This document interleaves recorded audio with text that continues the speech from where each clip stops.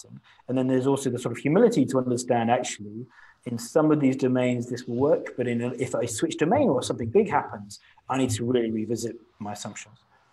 Interesting. Well, for those of you just joining us live here, we prioritized a few minutes before this podcast to talk about prioritizing. And that is what we're going to talk about for the next 45 minutes or so. We've got some great ideas here that have been brewing the last few minutes. And at the end of the day, in the next 45 minutes, you're going to be hearing insight on prioritization when it comes to product scaling, to dealing with not just the startup challenges, but more importantly, the scale-up challenges when the problems get bigger and it's time to reorganize better. Now, my name is Ryan Foland. I'm a keynote speaker, also an author of a book coming out called Ditch the Act, which Max just read, which is kind of exciting to see it start to come to life. And I've had to prioritize that on top of everything else that's happening. But the priority right now is to let you understand that Max is going to take the mic and we're going to talk here with Sebastian and we're going to take a deep dive. You can find these podcasts at ScaleUpValley.com. There are a ton of them and we're here every week. So, Mr. Max, I'm going to pass the mic to you and then let's rock and roll. And for those of you out there listening, I am going to be listening as well. And this big old Post-it note is going to be filled with my mental mind map. All right. And there you go, Max. You're on. Thanks, Ryan. I did love the book. I'll say that again live. I think it's really phenomenal. One of the most interesting and insightful books ever for a while. So looking forward to Thank you. Fascinating. October. So prioritization.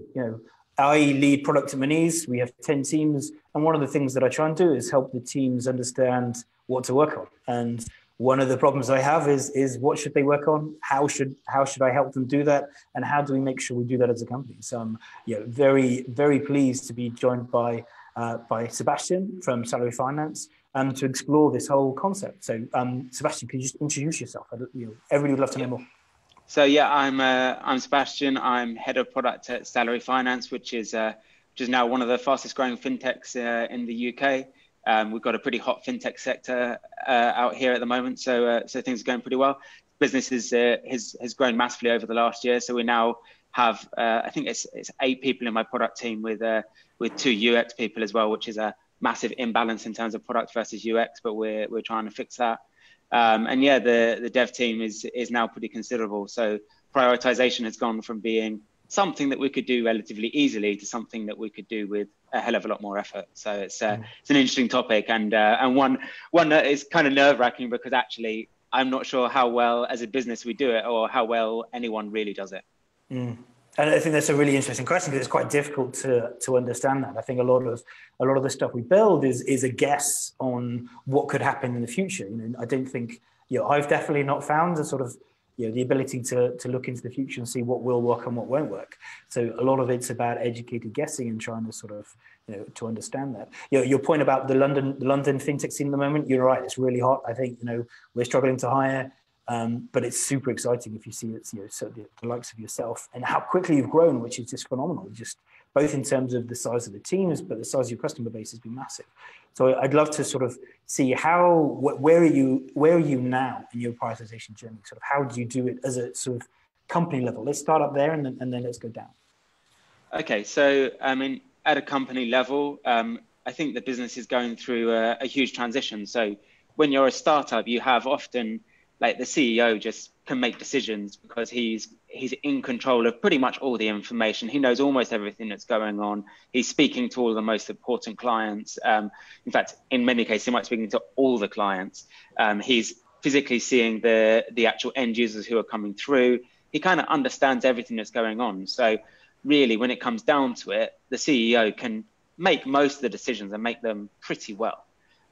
So that's kind of where the journey starts. And then over time, you scale up, you get more specialists in, you get people who are doing that. And then quite frankly, the CEO is spending 10 minutes a day thinking about your area of the role. So from that part, he's now very much going through that learning journey of how do I actually engage with a leadership team and enable them to actually make most of the prioritization decisions. So I think as a business, the way that's fundamentally shifted is we've got much clearer on what our goals are as a business. So if you don't have a clear target of, well, we're trying to achieve this, and we use OKRs actually as a business resource. These are the actual OKRs that we're aiming at, and this is what it then means for your area, it becomes really hard to make connected and joined up decisions. As soon as you have that, and as soon as you have enough information about what the business is doing, in many ways, the CEO then has to almost get out of the way of the rest of the business to allow them to make most of the other decisions, because if he gets too involved in everything else, he's only going to mess it up. Not because he's not brilliant, but because he just doesn't have the information, he doesn't have the knowledge that other people do. So it's a really interesting time for the business, because it's going through that process. So we haven't made it all the way there, but we're definitely in that process of doing that. So from a business point of view, that's what's really going on, and they're trying to get a lot more scientific over how they do these things. Brilliant. I think there's two things I'd love to jump into on there, which was about context, which I thought was super interesting. So let's jump into that first. I think, when you're small, lots of people can see everything that's going on. So you're right, that sort of really cuts in. But then, the law of mathematics, the CEO can't spend as much time with 100 people as he could with 10, so that he then gets subtracted. I've really found that context works with both ways. There is always something that the CEO has, whether that's from investors, whether that's from his passion for starting the business in the first place. But then the bigger the organization, the further they move away, CEOs or the leadership team, the further they move away from the customer. And then the teams actually have a lot more interface with the customer, but then they miss so how do you sort of try and bridge that context gap? So again, it's very much a work in progress. So I think one of the things we try and do is we do try to bring that insight. So obviously we have UX people and we have product managers who are going out and they're speaking to customers on as regular a basis as they can. I'd love to say they were doing it, every week on a rigorous basis, but the reality is life gets busy and they don't necessarily always manage to do it. But they're out there, they're speaking to the customers, and then they have to work out how can they package that information up in a way that is then consumable back to the leadership team members who simply don't have the time to go through that long, deep learning that you're going to go through. So we then create lots of different resources. So we use Confluence as our way of documenting everything that we're doing. So we do a Confluence page, and often we would work really closely together to hone a Confluence page until the message on there is really clear, because those sorts of documents, the CEO probably won't read 100% of it. So in this business, we use something called, there's a book called Pyramid Principles, which talks about how you should lay out documents. And really, everything that you want to say should be contained inside the first few sentences. So then if a CEO wants to jump in and have a look at that you share him, you should hook him in enough that he knows everything that's important, but he wants to find out more. So then you work really well to give him that customer insight. We then do, we do business plans.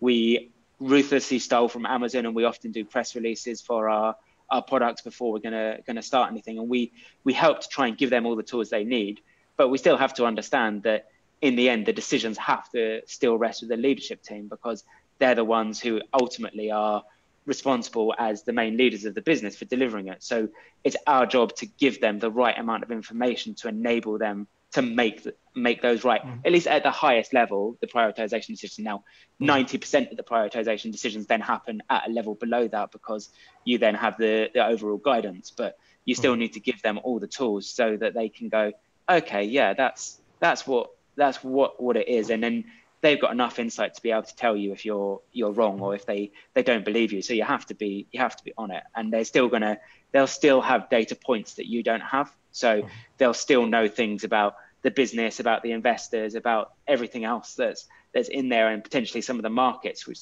they're looking at different things. So they can still make decisions which you may not have made. And it's really important that you have that circle going round. Otherwise, if we make decisions without their input, they won't go anywhere. And if they make decisions without our input, again, probably they won't go anywhere, because we won't buy into them, we won't do them. So we're all human beings here, and no one can dictate to us what we're going to do. So even if a leadership team says, hey, go do this thing, we think it's the greatest thing since sliced bread, trying to force a group of people who don't know why they're doing something or what it's for and haven't been involved in the decision-making process is really hard work. I think one of the lines that I picked up is we're all human. That's so true. Like with all of the, working in consultancy and everything else, everybody's got nice flow diagrams of how this should all work. And real life is much messier. And it's really interesting because it sort of sounds like, but correct me if I'm wrong, is teams go away and do the work. There's some sort of packaging of that, which is interesting because that's really, that's actually quite sophisticated. Either you use the Amazon 6-pager, we use a kickoff, which is sort of more in person. With everybody, I think a number of companies have got to the point where they do that. But it sounds like the team have this is it, and then the leadership team approve it, or is it a sign off? Or I mean, let me be really blunt. We are not at the place where we are consistently always following the process, right? So there are still projects that don't necessarily follow the ideal path that we would like them to do, and then we pick up the pieces of that and try and do what we can. In the ideal process, yes, we would create the documents, we would attend the leadership meeting, and then it's all about the discussion after that. So we give people the opportunity to do it. One thing I'm keen to do, which we haven't done yet, is to try and find someone in the business who completely disagrees with your idea and allow them to come and essentially reverse pitch the ideas and say, we shouldn't be doing this for all of these reasons, because often I find that particularly what you do as a human being, again, is you try and pitch the ideas that you think are going to be successful.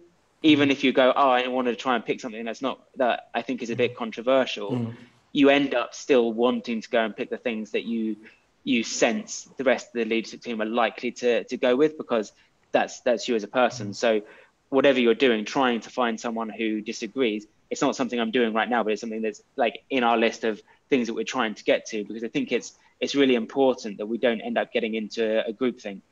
One of the things I do inside the meetings is we allow each person and each member of the leadership team, and often product manager as well, depending on the particular setting, to go one by one and have their say on the thing. And we try and make the CEO talk last, because what you find is if the CEO or the senior decision maker, whoever it is in your business, speaks first, everyone else just says pretty much a carbon copy of that. Now, we haven't strong enough personalities that they will disagree, but the earlier the CEO speaks, the more likely it is that everyone will agree with him. And if you can allow everyone to have some form of independent thinking and independent voice, you're going to get much more information out into the open that then allows us to make a better decision. That's really interesting because definitely at Monese, definitely that nobody agrees. Well, no, people are disagreeing with the CEO or anybody. We've built quite a strong culture around that. Obviously, there's a difference between we have this saying in English, which is play the ball, not the player. Playing the idea on its merits is absolutely fine, but tackling the player or being personal is just not acceptable. But no, definitely, and I'd like to pick up on that because I think, within my own team, I feel like I've got to the point where everyone is quite happy to contradict me.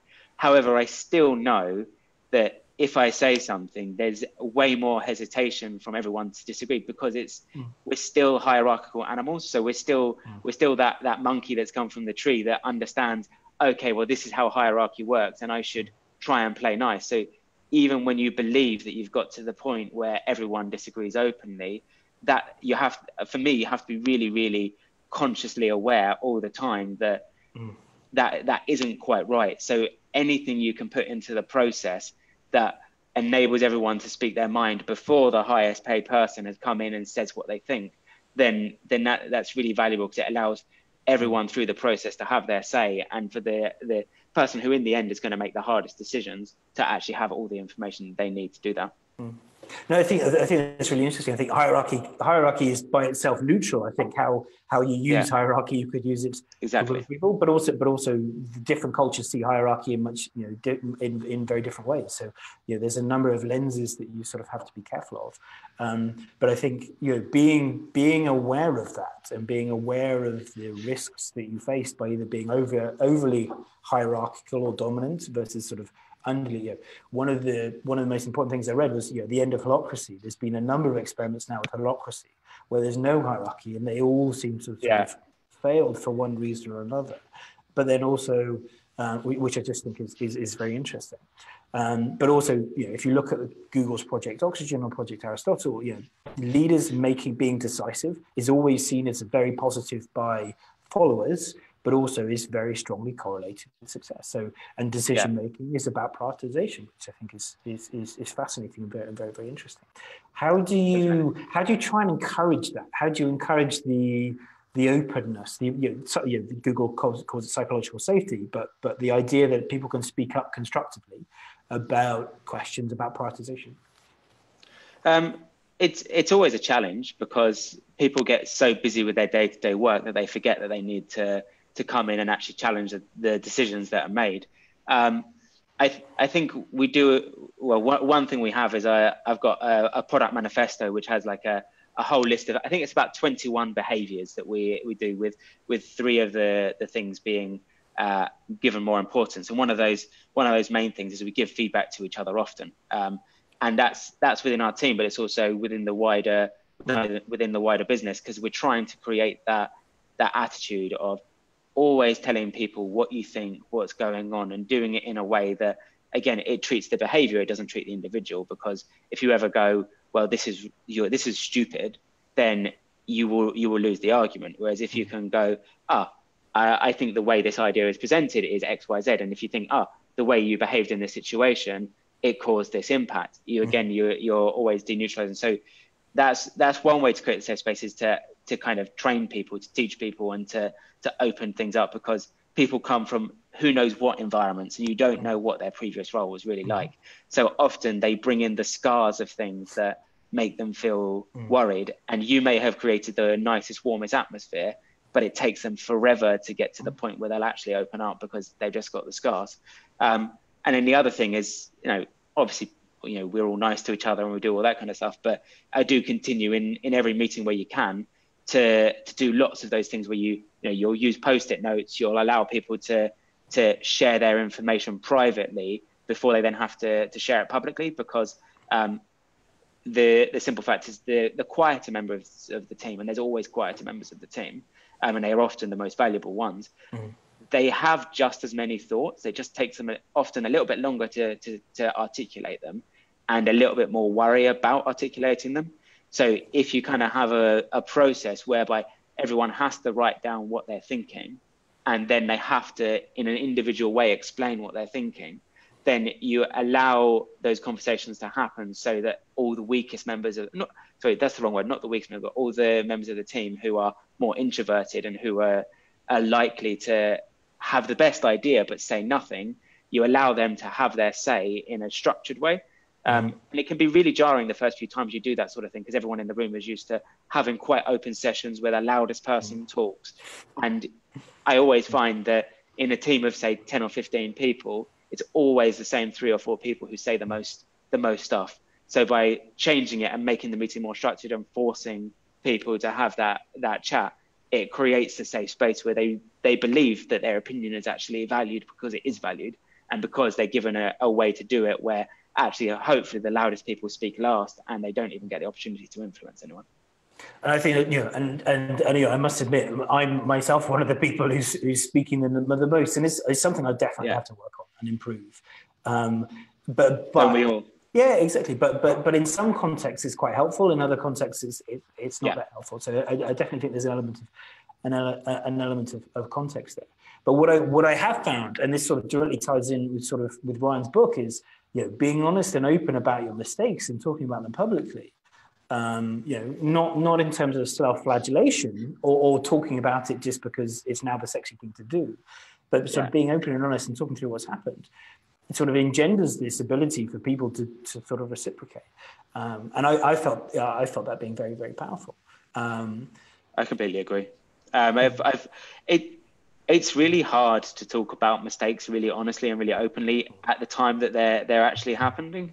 So I think this is one of those things that it's such a cliche now, because everyone says, well, you should be honest about your mistakes. What people like to be honest about is the mistake that happened 6 months ago that had a fantastic result in the end, right? Because they want to say that, like, they don't want to talk about the project. Like, it just happened Friday, where something we were aiming to prioritize, or one of the product managers trying to prioritize, it didn't work because they'd spent 4 weeks doing some work and they hadn't got the right level of buy-in ahead of time. Now, does anyone really want to talk about that mistake right now? No, because it's still painful. That is the time to talk about it, because that's the time when you can process it, you can go through it. And I think that's the thing when it does come to mistakes, it's really hard, because I suffer from this really badly. I've got a very big ego, as probably most people who get to senior positions do, and really opening up and saying, yeah, I basically messed that up, and we need to talk about how we're going to fix it, and probably you're going to have to fix my mistake. That's not a fun or easy thing to say as a leader, but I've had to do that, and I will have to do that many, many times again. So yeah, that does really help to create a safe space. One thing just to chirp in here, what I found in trying to explain these dynamics seems to work well when I talk about going first or second. And I'm curious your thoughts. The concept is that the normal pleasantry is you walk into the meeting, the office, hey, how's the project going? Good. It's good. Yeah, good. Everybody's like this whole, like, they just repeat whatever the first one says, like the CEO. But everyone wants to go second. So the first person that's like, well, actually, I'm running into a little bit of struggles here. That's them going first. And then somebody just went first. I was having a little bit of trouble over here. And then it's that same like cascading effect. So sometimes it just starts with whoever it is, which happens to be that leader, to be like, I'm going to go first real quick. And I'm going to say, here's what's not going right. It gives almost permission for others to do it when secretly they're like, don't want to be first. I don't know, that concept of being first or second seems to resonate in this kind of context. For me personally, yeah, absolutely. Like if you're the leader of the team, you want to engender a behavior, the only way that people will have that behavior, it doesn't matter how many times you tell them, they will look at what you do. And if you say, be honest about your mistakes and let's celebrate them and let's do all of that kind of stuff. And then when something goes wrong, you hide and you say nothing and you don't tell people about it and you try and cover it up, then what do you think they're going to do next time? So absolutely, like it's absolutely fundamental. I mean, this is talking more about leadership necessarily than just about products, but yeah, as a leader, if you're in that position, you must always go first. You must model the behavior that you want and not tell people the behavior you want. Otherwise, what do you think you're going to get?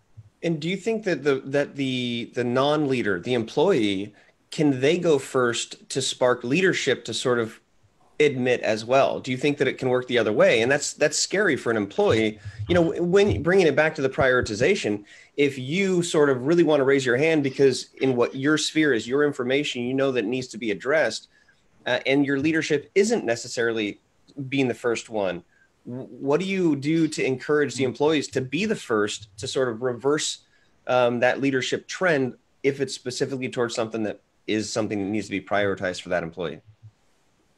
Okay, I mean, we're talking in quite a general way. I think it's difficult. So absolutely anybody should and could raise their hand. It all depends on the culture of the business that you're in, right? So there will be times and there will be places where the leaders are going to be open to that. And like, particularly if their mantra is, we want to do these things, we want to change this way of working, blah, blah, blah, then you can use those as tools to say, well, look, this is what we state. And based on that, I think X, Y, Z. If the company doesn't have that culture and it doesn't have that way of working, you're going to have to put a lot of effort in to change something, because you're not just fighting the potentially wrong decision. You might be fighting a culture that doesn't really accept that. So in salary finance, 100% people do often raise up from the lowest point of view. Yeah, I might be the most junior person on this project, but I can see that this is going wrong. And I feel comfortable to say this isn't the right decision for these reasons. And people listen because that's the culture. I think if you don't have that culture, I don't think it's going to be easy for the most junior person to do that. I don't think that gives them an excuse to not try and to not find a way. But you'd have to take your time to think through how you were going to do it, what you were going to do, who are the influential people you're going to need on your side to make that impact, because companies are tricky and people are tricky, and it's not because they're deliberately there. I very much use the Brené Brown assume positive intent, which is everyone is doing the best that they possibly can, but we all have our blind spots. We all have the things that we're not looking at. And if you're going to go and attack a blind spot, you're going to have to do it really carefully and really thoughtfully. So yes, the lowest member of the team, who is the most junior, can definitely have an impact, and they should be encouraged to do that. And if you've got the company culture right, it should almost be they are the one that you listen to the most. But if the company culture isn't there, yes, get involved, but just tread carefully, use your brain, think it through, find a way to make that impact, because you can. It just takes time. What I hear is that the leaders need to prioritize the right kind of culture environment for the right. Okay, Max, back to you. Sorry, I was excited to jump in. I think I think we've done something. Whenever I got into the lean movement in Toyota, the fact that anybody on an entire production line can hold their hand up and stop the production line. So we took that. It doesn't necessarily stop deployment of code. But everybody, we've put it on people's job descriptions, and everybody must speak up. It's not required. Yeah. It's not nice to have. Everybody must speak up. They're not always going to be listened to. They will be listened. They'll definitely be listened to. We might not make a decision or change something, but everybody will be listened to. And it's about when somebody does that, especially for the first time, especially if they're junior. It's about asking them lots of questions, because what I found is executives or people who've been consultants are really good at getting their point across. They're structured, they've thought it through, they thought about their evidence, they've used the Barbara Minto's pyramid principle, but somebody straight out of university or has just spent their time engineering will package that information in a different way. So you have to be really forgiving, you have to really understand, you have to ask a lot of questions about, and instead of, I don't understand what this person is saying because it's not in the way that you're used to consuming it, you have to just ask question over question, different ways, play it back to them, help them structure it. And then you'll suddenly go, actually, there's a real point here, or actually, I've not provided some piece of context here that they're missing, so that that's why our perceptions are different. So it can often be a learning opportunity as well. So if the junior person thinks you're making the wrong prioritization decision, it could be because you are making the wrong prioritization decision, or it could be they aren't in the full holding of all the main facts that are challenging you. And so therefore, often what you have to do is go back and explain and understand, okay, yes, I understand where you're coming from. And hopefully, if you're doing a job properly, you should be aware of that problem that they're telling you. And then you can then play back some of the other reasons that you have for the prioritization decision. And if they still feel uncomfortable, you just have to keep talking until everyone in the room is comfortable, because you should never leave it where one person thinks one and one person thinks the other, because you just haven't got to the right answer yet then. Yeah, I think there's a difference between understanding and disagreement. I've found that 90% of the time you just misunderstand, or you're missing some context. I agree. It's only the 10% of times everybody knows everything and you just fundamentally disagree. And then it comes down to a decision, which as a leader, you should make, because you're accountable and responsible for it. Definitely. You have to make the decision on the best information available. You can also de-risk it. You can pilot it. You can do lots of things to sort of, to sort of lessen the impact of making that decision incorrectly. But ultimately, it's your decision. I think that's a really important point, actually. The thing you said there about it's kind of like understanding and disagreement. I think there's as well, when you're going through prioritization, which is kind of what we're talking about today, there should be an understanding that there's a difference between disappointment and disagreement as well. So you will have to prioritize stuff that you're going to let someone's pet project or the thing that most affects their team, and you're going to say, we're not going to build this today, or potentially not for 9 months or a year, which is often what the decision is. And they're going to be disappointed because they can feel the pain that they're going to have to go through. But if you do your job properly, they still leave thinking that you've made the right decision. And that's the important thing, is everybody involved. And that's the important part of prioritization, is it's not just the decision that you made, but it's the way you communicate that. And it's the way you bring everybody along for that journey. Because if you don't, you may well make the right decisions and find somebody in some other team who will then find their way around decisions, because there's always a way around. There's always a developer that they can go and visit. There's always some other person they can go and ask the question to. So you've got to kind of go, well, look, you're going to leave disappointed, but I hope that by the end of this, we can continue talking so that we can come to a point where we agree that it's the right decision. You're just not very happy about it. Yeah, because in product, especially in digital products, where your whole company is offering an experience of something digital. In product, everybody wants you to do something, either risk, compliance, the CEO, all your stakeholders want you to do something. They want you to do their thing. And yesterday. And their thing above everybody else's. And obviously, lots of people don't have a technological understanding to understand why something could take 6 months. And what I've definitely found is by getting to the why are you trying to do this? help me understand why. Fitting that into the thing that you said, the objectives, having that alignment around objectives is so powerful, because you can then go, okay, we've got 5 things. Which of these 5 things best fits the objectives, but also can we do now? Because obviously it's always dependencies.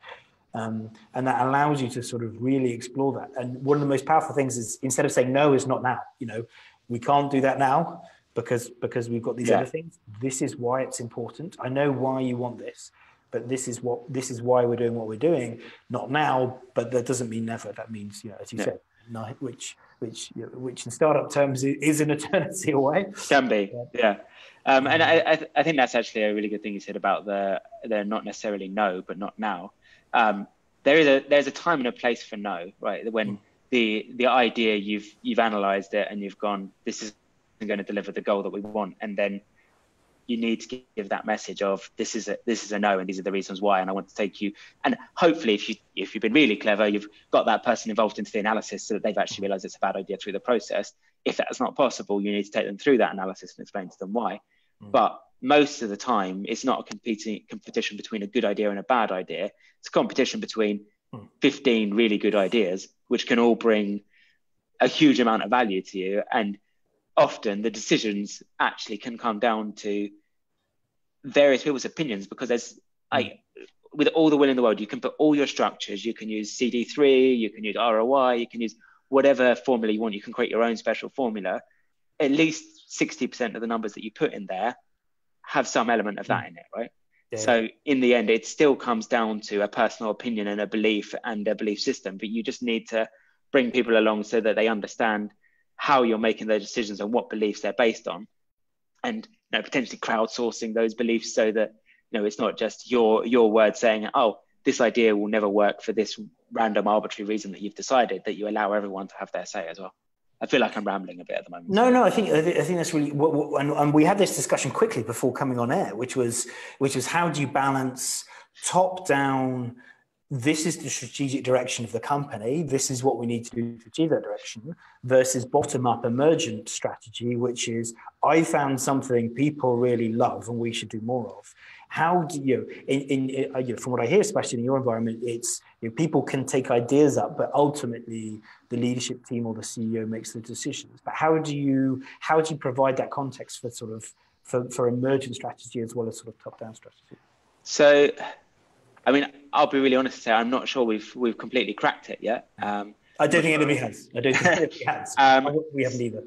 No. So I think when it comes to emerging strategy ideas, I think it's trying to get as much information as you can, and also trying to get the real voice of real users, because there is nothing else that you can do than that.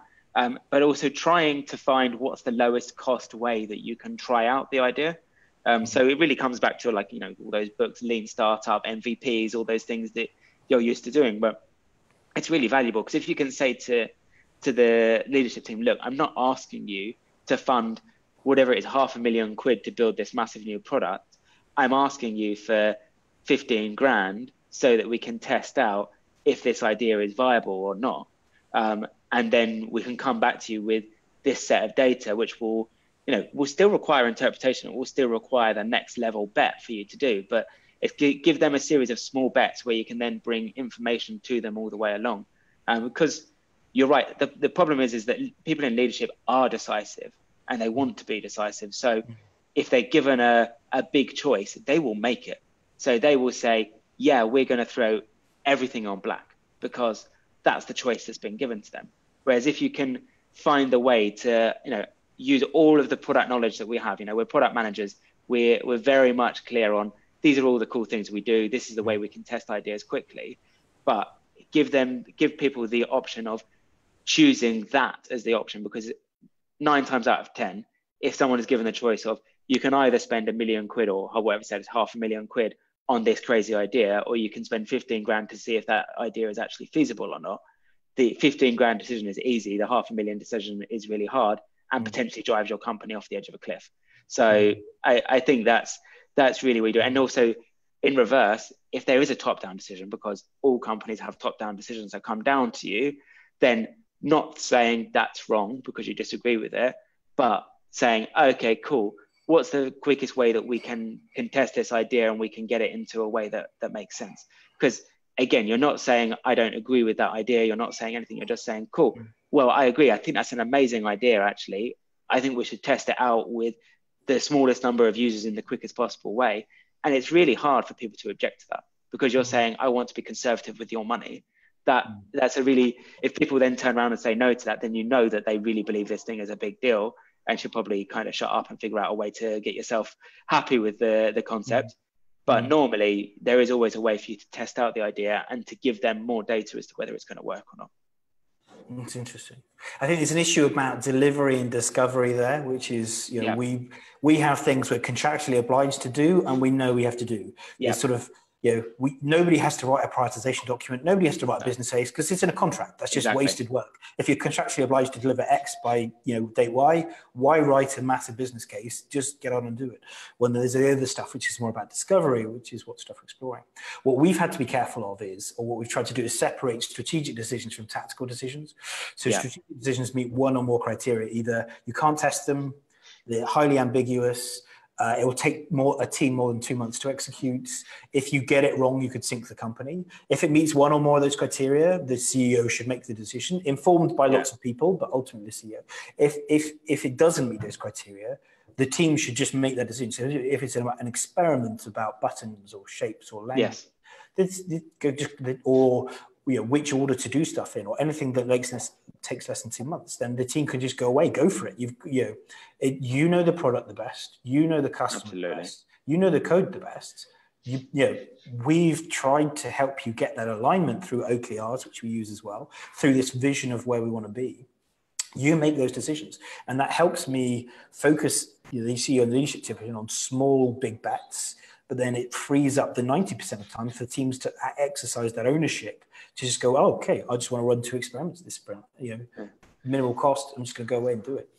Definitely. I mean, I'll be say that right now we're in a bit of a weird situation as a business, because we're doing, as most startups will go through this phase at some point, we're doing a fairly large rewrite of our underlying platform, because platform version 1.0 was done in, as the quickest way humanly possible.